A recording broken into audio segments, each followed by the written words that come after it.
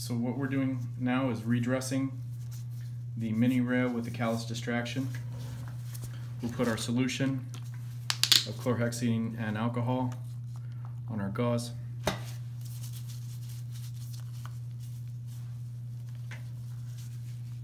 Do our typical wrapping.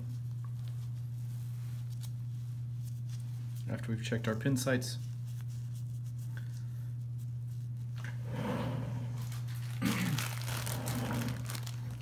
And this is where our patients are responsible for moving the rail.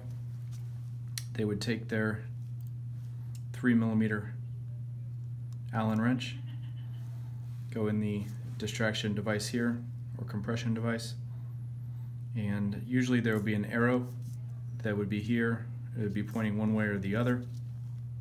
We know that this particular device is going to be distracting this way, so you would go in the direction of your arrow 1/4 turn,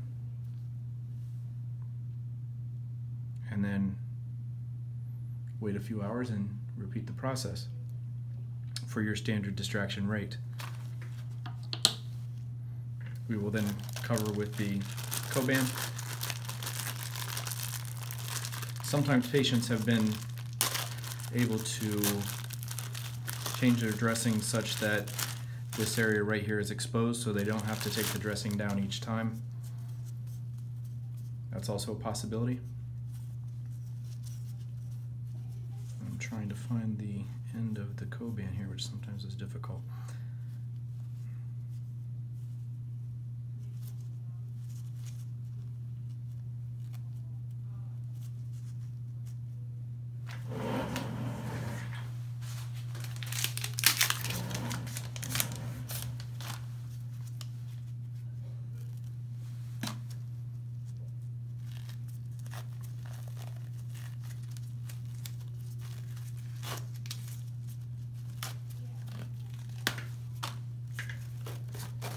So the wrap continues like this.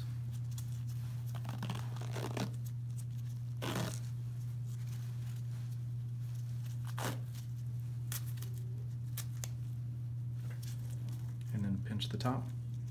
As I said, some patients are able to just unpinch the top, do their movement, and then pinch it back together, depending on the formation of the rail. So that concludes our movement and redressing. Thank you.